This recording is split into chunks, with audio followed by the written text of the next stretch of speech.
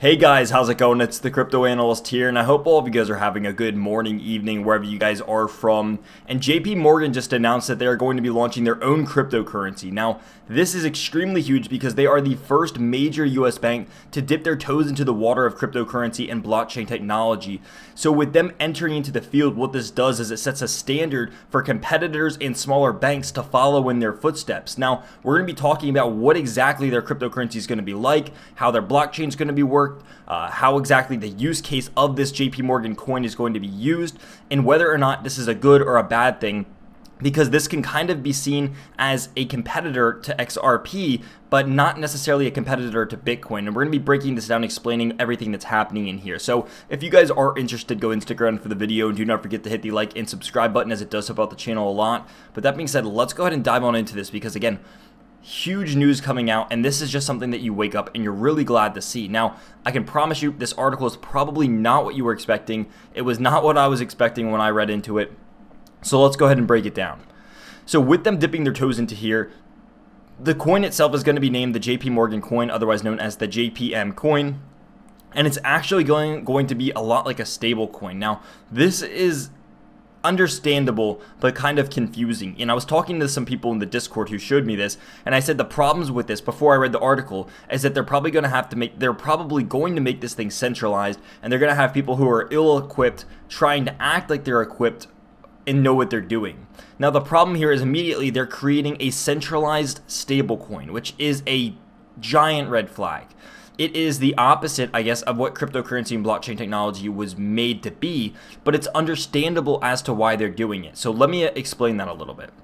So since they are making a stable coin on the blockchain, it's understandable for them because they are a bank. They transfer, billions or trillions of dollars, on a daily to monthly basis.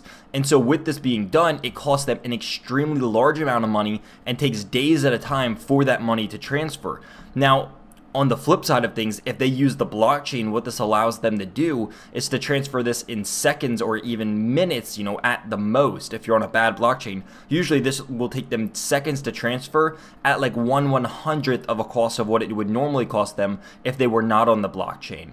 So they're creating a stable coin, in my opinion, to transfer this money from, one area of the world to another for an extremely cheap price for an extremely fast transaction time. Now they're doing this and this is where it starts getting kind of shady, because it doesn't mention if they're creating their own blockchain.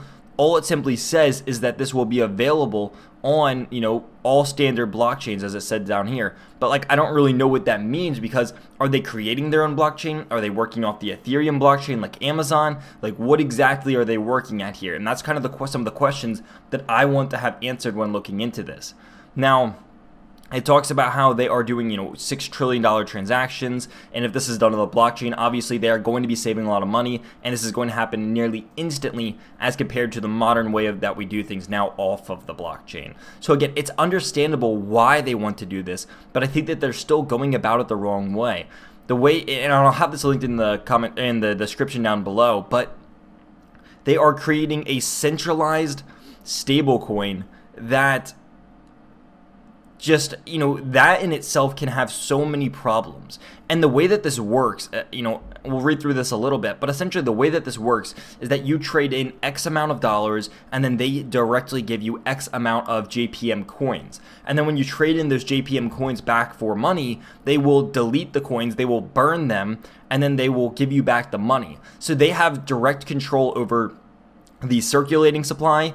There is no set supply that can ever be in existence from the understanding of this. So they can print it whenever they want. They can take away it whenever they want. They can burn it whenever they want. They can distribute it, however, into whoever they want. They have complete control over it.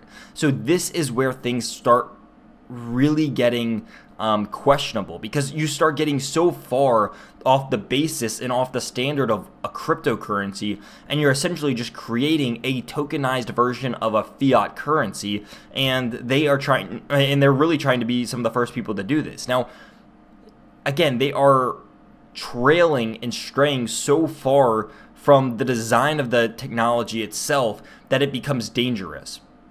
And this is where the red flags start getting raised for me. It has no scalability because of the fact that it because they can print it and they can burn it whenever they want. So with this being done, investing into the token itself is not an ideal solution because of the fact that the token can't scale because it's a stable coin.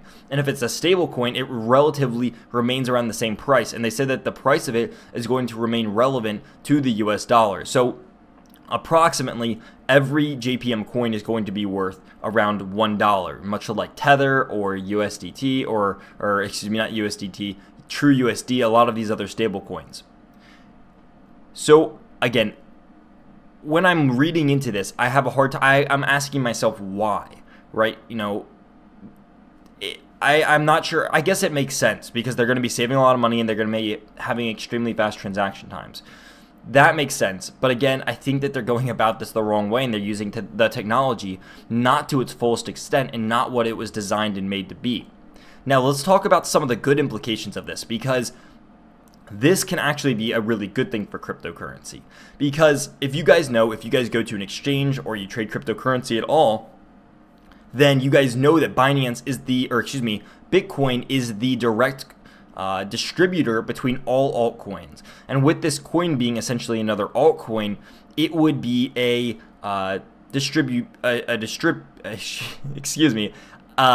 would be a method of distribution via Bitcoin. And so when you want to buy Ethereum or you want to go on to Binance and you want to buy any other altcoin or any other exchange and you want to buy an altcoin, 9 times out of 10 you have to purchase that altcoin with Bitcoin. And I think this is why it's actually a really good thing for Bitcoin, because of the fact that if you want to invest in this or if you want to hold this, sure, you can get it directly to them from the US dollar, but assuming that this is anywhere else that's outside their reach, which, in the least I hope it's that, because if they're the only way you can get this coin, it makes it even more centralized and it really hurts the use case for them having this, right? If you can't spend it anywhere, if you can't trade it, if you can't hold it, like if you can only get the coin via JP Morgan and handing them money, that's a big red flag. Again, very bad, and they would hopefully revise that with the team that they have, who's, again, hopefully capable enough to understand that.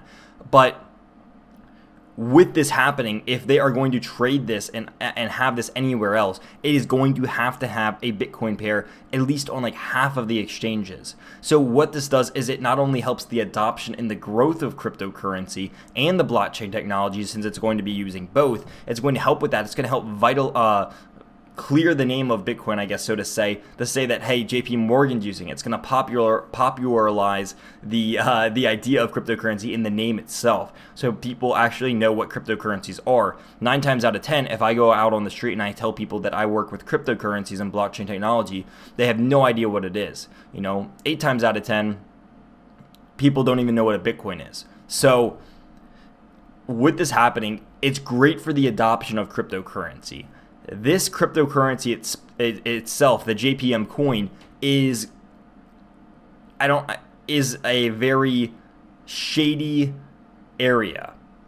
Not to necessarily say that it's bad and it's going to be used for all these bad purposes, but it is just so far strayed from the ideal core of what it was meant to be that they are getting into edgy waters.